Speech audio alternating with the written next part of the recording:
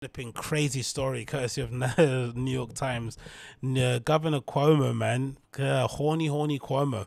If he's not out there, sticking old people with COVID into old people's home and effectively killing hundreds, if not thousands of them, he's out there sexually harassing allegedly aides that work with him. This is just a terrible state of affairs. And again, such a fall from grace from somebody who just earlier was producing. Didn't he write a book about how well he was dealing with COVID, and now he's in the position where he's essentially being removed from office, or kind of his influence is somehow dwindling.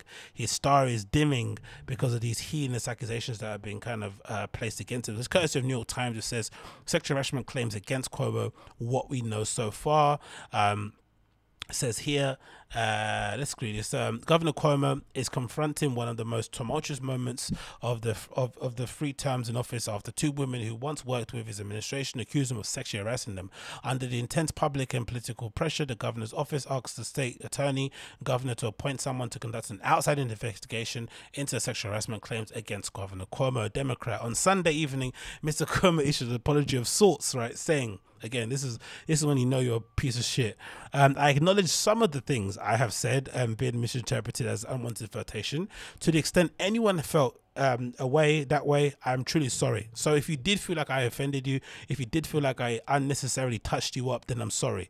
Like, Jesus Christ. And on Monday, a third woman described an unwanted advance from the governor at a wedding, prompting several Democrats to call on the governor to resign. The deepening scandal marks one of the lowest points of Mr. Cuomo's tenure, as thrust the political future into uncertainty as he faces renewed scrutiny of his administration's decision to withhold data on the nursing home deaths during the pandemic. But it's funny to see that somehow, again, this is not my judgment. It just is what it is. It's interesting that the lives of these 3 women, or their experience, at the hands of Governor Cuomo, is far more important than the deaths of hundreds, if not thousands, of old people in old people's homes during COVID. Right, because none of this kind of heat was at him when when it was obviously uncovered that he might have done something nefarious relating to nursing homes, whatever it may be, and the numbers were fudged. Nothing really happened. Really, he kind of read that out and kind of kept it moving. But the moment these 3 angel-looking women who worked alongside him, direct contact with the guy, came out and said he's a creep, he said some untoward thing to me, and again, from what we can see so far, there's been nothing past saying.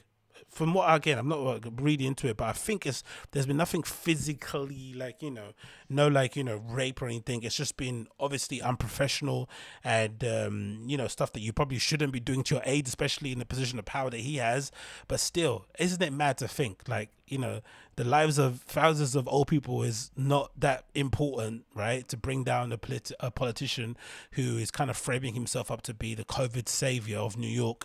Instead, these 3 women come out and immediately everything stops, right? Immediately people are like on call and paying attention to everything going on.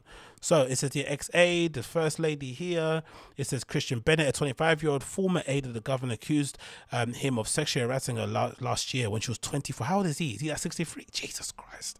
This is terrible. 63 had asked her about her sex life and whether she had ever had sex with older men. Come on, bruv. This is creep 101 behavior. Miss Bennett, who left the administration in November, described one instance in which, when she was alone with the governor in his state capital office, Mr. Cuomo asked her if she thought age made a difference in romantic relationships, remarks she took as overtures of sexual relationships. Now, this is precisely one of those power dynamic things, because sometimes the power dynamic can get a bit annoying. People describing it, they can sometimes conflate the issue and overuse the term, but this is not kosher, man. Like, if you're a governor of Cuomo's stature and you're somebody that it feels like he was kind of, putting his hat in the ring and trying to demonstrate how good he was at politics and governing so he could eventually maybe run for president one time, I don't know, but whatever it may be, he's a big deal, right? And I imagine being the mayor, being a governor of New York, it probably lends to a lot of political influence, and he probably has a lot of clout, a lot of connections, and you know how he goes on the Italian, he kind of acts like a bit like a quasi mob boss anyway, which is really bizarre, him and his brother. So you can only imagine the kind of fear and intimidation that he kind of demands from the staff whenever he walks around. I can imagine him walking through the corridor, people kind of, you know, freeze up and they don't want to speak about certain things. So just imagine how horrible it must be for a young woman, 24 years old, right? You're inexperienced, you're coming into politics, you're wide-eyed, naive, thinking you're going to make a change, all this sort of stuff, and you're looking up to this guy. He's a charismatic dude, right? Leading the thing. He's probably introduced you to his wife. He's showing a picture of his family, and then suddenly he's asking you whether or not you flipping shagged older men. Like, maddening, man, maddening. Then it continues here. Oh no, what did she say? Oh, sorry, Miss Bennett said that she reported the incident to the governor, to his chief of staff, and was transferred to another job, right? Similar to what they do in the Catholic Church. Instead of addressing the issue, they just transferred her somewhere else. Disgusting. She also provided a lengthy statement about the episode to a special counsel to the governor.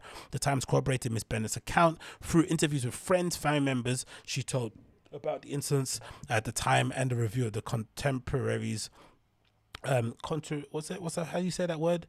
Contemporaneous text messages and emails. In a statement on Saturday, Mr. Cumo described Miss Bennett as a hardworking and valued member of his staff and said he respected her right to speak out. I thought he was going to say something else. I thought he was going to say that bitch is a liar. I thought he was going to say that. He said, I've never made advances towards Bennett, nor did I ever intend to act in a way that was inappropriate. Very clever wording. I never made advances, because technically just saying that isn't an advance. It's sort of like a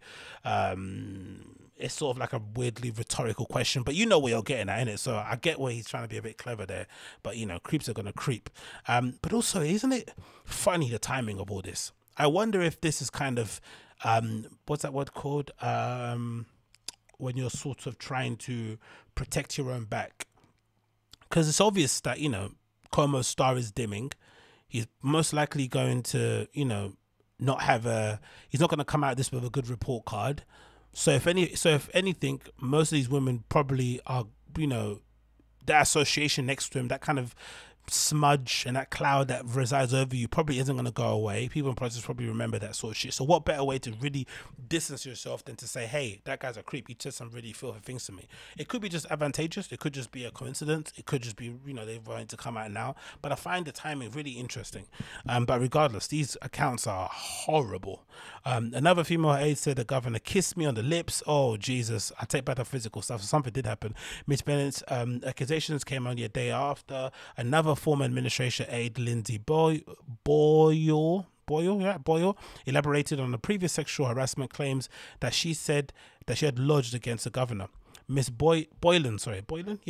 Miss Boylan had worked for the state's Economic Development Agency from 2015 to 2018, published an essay on Wednesday in which she detailed several years of uncomfortable interactions. Oh my God. Miss Boylan, who said her boss at the time told her that Cuomo had a crush on her, quote unquote, said the governor went out of his way to touch me on my lower back, arms and legs. And again, I bet you any money that flipping boss was a woman. And if it was, you need to take a long, hard look at yourself for relaying that message of disgustingness. In October 2017, during a flight back from the event in North New York, Miss Boylan said Mr. Cuomo told her that he would play strip poker. Jesus Christ. And in 2018, she said Mr. Cuomo gave her an unsolicited kiss after a one-on-one meeting in his Manhattan office. Oh my God. As I got up to leave and walk around to open the door, he stepped in front of me and kissed me on the lips. I was in shock, but I kept walking. The governor's office said that Miss Boylan's claims were false and did not call for independent review of allegations. Oh my God. There's going to be so many people who are going to get buried from this. Miss Boylan, who's running for Manhattan Borough President, first publicly accused Cuomo of the assault in December, but did not specify details. After Miss Bennett went public with accusation, Miss Boylan called on Mr. Cuomo to resign. His abuse of power never ends, she wrote. He does not get to choose his judge and jury. We do. That's her there. Mamma mia. A third woman recounted her and wanted advances. And Rouge 33 said she encountered Mr. Cuomo at a party, at a wedding. They attended in September 2019, when they began talking about a toast the governor had given. Mr. Cuomo then put his hand on her lower back, again with the lower back move and the touching and shit, right? Keep your hands to yourself, my guy. When she removed his hand with her own, the governor remarked that she seemed aggressive and that placed his hands on her cheeks and asked if she'd want to kiss. Miss Ruth said she pulled away as the governor drew closer. She said, I quote, "I was so confused and shocked and embarrassed," said Miss Roach, whose recollection was corroborated by a friend, contemporaneous text messages and photographs from the event. "I turned my head away and didn't have words." Is that the picture that everyone's floating around now, where he's kind of awkwardly, creepily grabbing the young lady's face, and she looks every bit like she's recoiling inside? Oh yeah. Mrs. Roach example is distinct from the other two accusations. She has never been employed by the governor or the state. Still, her experience reinforces escalating concerns about Mr. Cohen's personal conduct. She said, "It's an act of impunity that strikes me. I didn't even have a choice in the matter. I didn't have a choice in his physical dominance over me at that moment, and that's what infuriates me. And even what I could do, removing his hand from my lower back, even doing that was not clear enough." Yeah, because that's the thing in it. That just must be a thing about older men. They just have no idea, no kind of concept of personal space and signs and signals and shit. You're just old, you know what I mean? All you do is shit and fart and put on nipple rings and shit. You probably have no idea how to talk to women. Like, does he even have a wife and family too? It's like, God almighty, brother. Relax. For any politician, including Democrats, Mrs. Roach's story proved to be the tipping point. On Monday night, Representative Kathleen Rice, a former Nassau County the district attorney, became the first Democrat in New York Congress delegation to call for Ms. Cuomo to resign. She said, "A person who treats women in this way is not fit to govern." John C. Liu, a Democratic state attorney. So yeah, man, it's not looking good for the guy, and it's not looking good for him. And again, he deserves it, man, for the kind of, you know, catastrophe that he's kind of dealt with COVID in New York. The fact that he then decided to do a U-turn and open things up the moment Trump got, booed out of the White House, clearly showing that he politicized the entire issue at the negative cost to his own citizens, and the whole thing with the nursing homes. Yeah, this is one of those things that you say karma definitely came knocking at his door. So yeah, let's see how that transpires.